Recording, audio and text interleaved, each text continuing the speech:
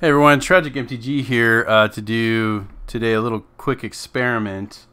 Last week, our friend Rudy did a video where he had a PSA graded card, actually a time twister, where he cracked it open. He actually did the light test on it, and he actually used the light that I sent to him from my spoof video from way back in like May or whatever with the bingo cards.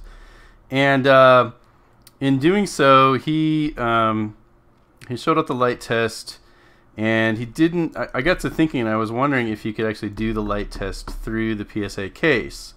So I actually didn't own any PSA graded cards. I sent off for this one, which was one of the cheapest I could find on eBay. It's an abeyance. It's a reserveless card. There's nothing wrong with it. It was only like 15 bucks. And I got a unslabbed one here and some others to test out. First off, let me show off. This is Rudy's tool.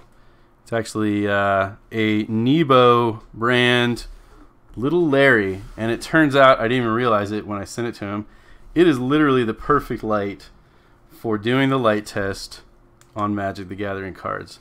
When you grab any real Magic the Gathering card and you shine it through there, you can see this is really bright. It shines through nice and white, kind of almost a bluish hue to it. And there are some kind of like artifacts there that you can see.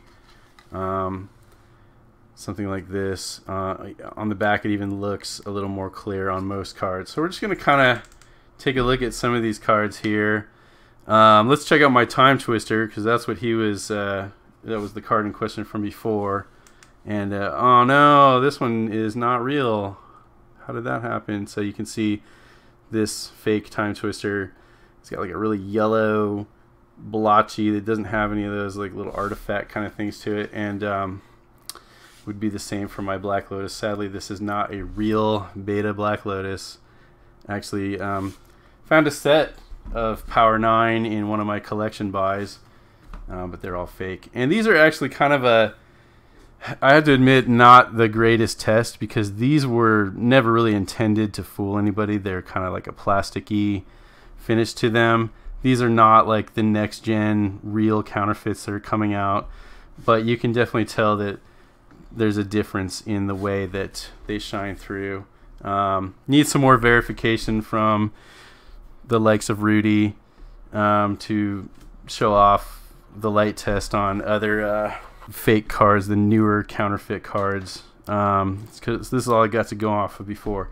I had seen Daniel Chang at one point claim that he didn't think you could do the light test through the case. So I actually just want to test that out right now. So I've got a unslabbed abeyance. Let's take a look at what does it look like up close with the nice bright Little Larry light here, and it's got that really white, almost bluish look to it with those kind of splotchy artifacts. And then, whoops, the backside, you know, you get kind of the same stuff. So I really want to test. Let's take a look. How does it look going through the back of this PSA case?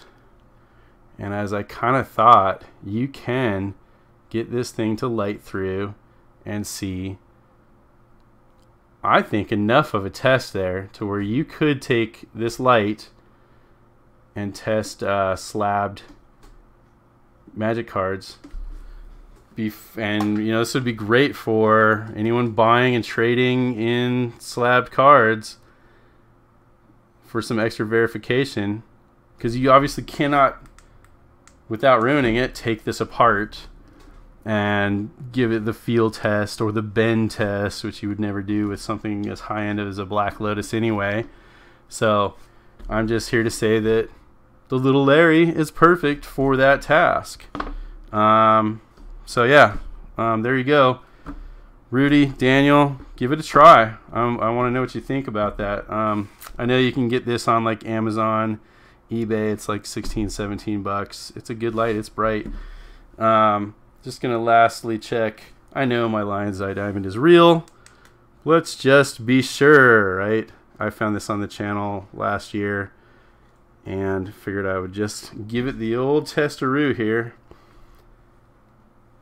Looks good to me. I'm happy with that. So the other thing too is that foils are a little bit of a different story, because you can see, or maybe you can't see, the foiling really makes it hard to verify the light test, but you can still see through that there's that kind of whitish light. I think you actually have a little better luck through the front there. But yeah, the foil actually tones down the light quite a bit. And let's do a scorched rune just for good measure.